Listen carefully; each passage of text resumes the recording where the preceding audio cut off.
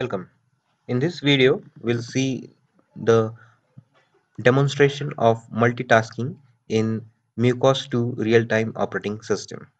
So this is the code for uCOS-II, so in which there are some header files included first at the first. Then we have defined the length of the stack that we are going to include for every task.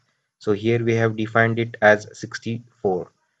Next, OS underscore SDK is the function which is used for creating a stack for every task. So this is the name of the stack related to task 0. You can give any name to this particular stack. And inside this, you have to mention the length of the stack. So here we have mentioned that length as 64. So since we are going to have four different tasks, we are going to have four different stacks for every task. So as many number of tasks are there, those many number of stacks should be there. So for this, we are having four tasks. That's why four stacks. Then here the actual tasks are declared. So the name of the first task will be task 0, then pointer p data, then task 1, task 2, and task 3. So these names can be user defined names. So whatever name you want to give to your task, you can mention that name over here, and using this pointer variable we can send some data to that particular task. Then after that, from here the main program will start.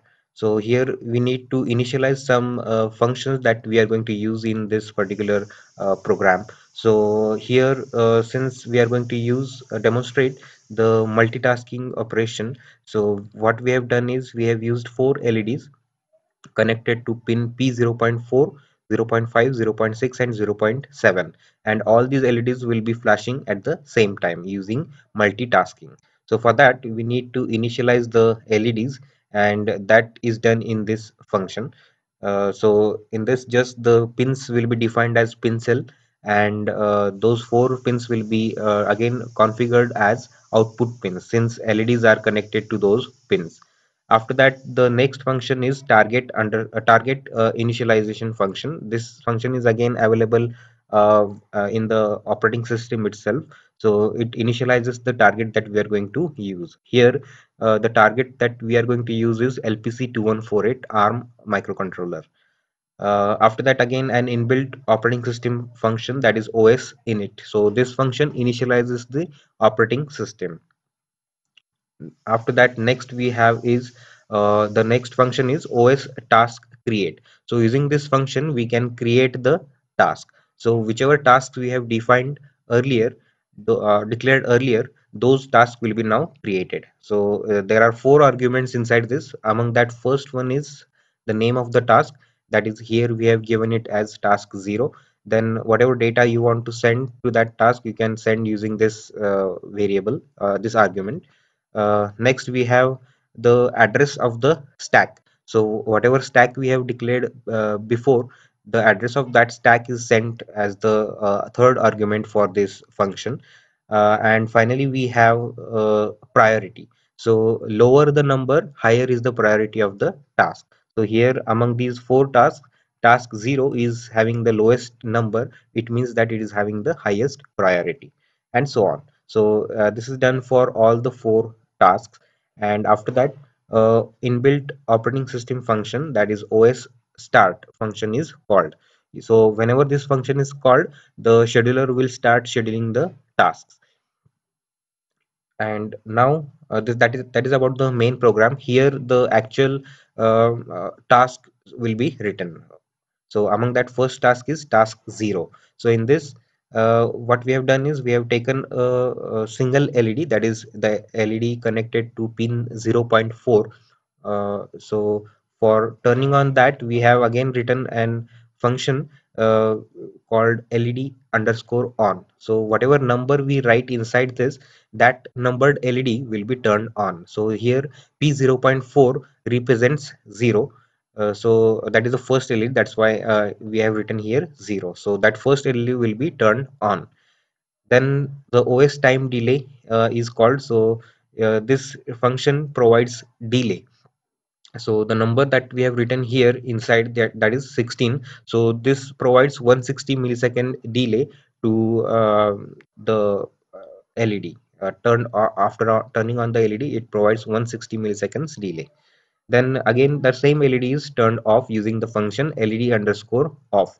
So just we have to mention the number of the LED that we want to turn off. Again, the delay is called.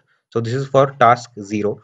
Similarly, for task 1, uh, the LED 1 is turned on. That is, the LED connected to P0.5 is turned on, and that is kept on for some time, that is 80 milliseconds.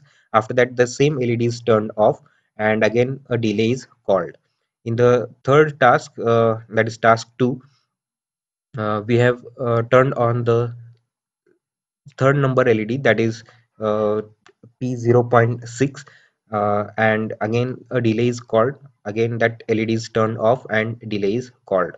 In the final task, we have turned on the next LED, that is the LED connected to P0.7, and again a delay is called, and again that LED is turned off, and again some delay is called. So this is how we have written the task. Now to see the working of this, we have to first of all build the program. Once we build the program, we can check the output in the software itself by going in the debug mode. So to do that, we can click on this debug icon, click on OK, and here we have selected the logic analyzer. So to do that, you have to go to setup and select the pins on which you want to see the waveform.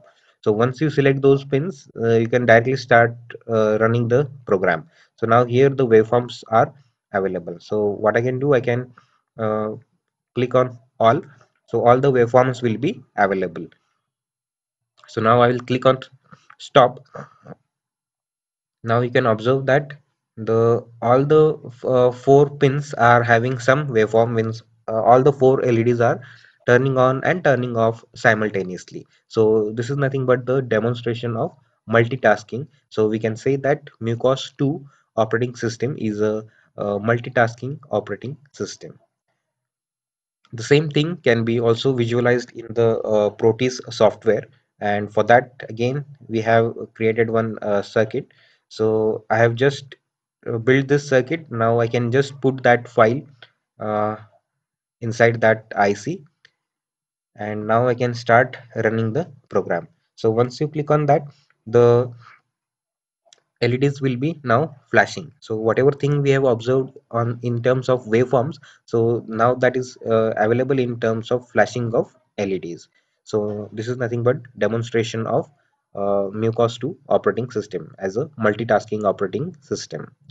The source code and the Proteus simulation link is available in the description of this video. Thank you.